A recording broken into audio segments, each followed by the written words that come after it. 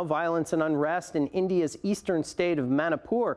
Thousands of students took to the streets to seek justice for two students from the Meitei ethnic group. The pair went missing 2 months ago during the peak of ethnic violence in the state. However, pictures of their dead bodies just appeared on social media this week. Manisa Dhanabalan joins us live with more on this. Manisa.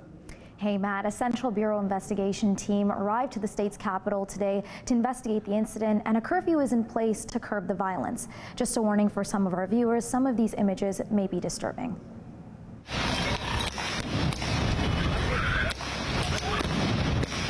Indian security forces fired tear gas at protesters.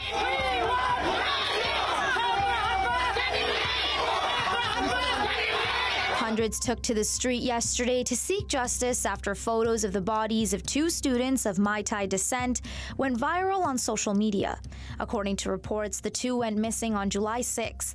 Protesters suspect they were allegedly killed by militants of Kuki descent.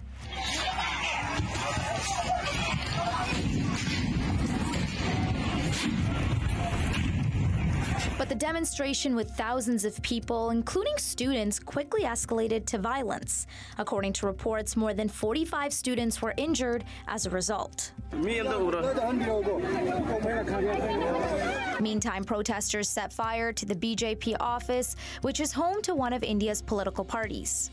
A video on social media of someone getting beaten in the middle of the street by what seems to be authorities has also sparked outrage in the community. The Chief Minister of Manipur took to Twitter saying the state and central government are working to get justice for the two students.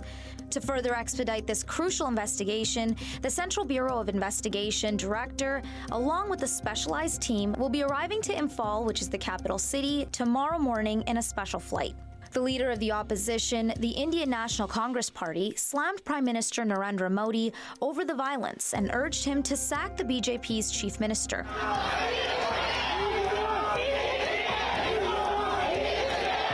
The government instituted another 5-day ban on mobile and internet services after it was just restored earlier this week, following a ban that's been in place since May. Manipur is one of the 7 northeastern states in India, and it's located between Bangladesh, China, and Myanmar.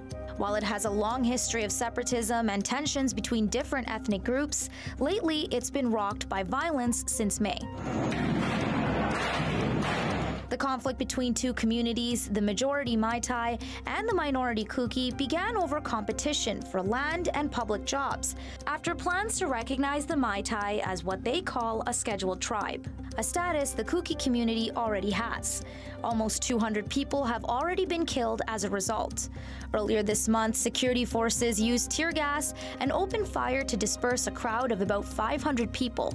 1 person was killed and 20 others were injured. Since the conflict began months ago, people have looted police stations, more than 200 churches, and almost 20 Hindu temples were destroyed, and thousands of people had to flee their homes.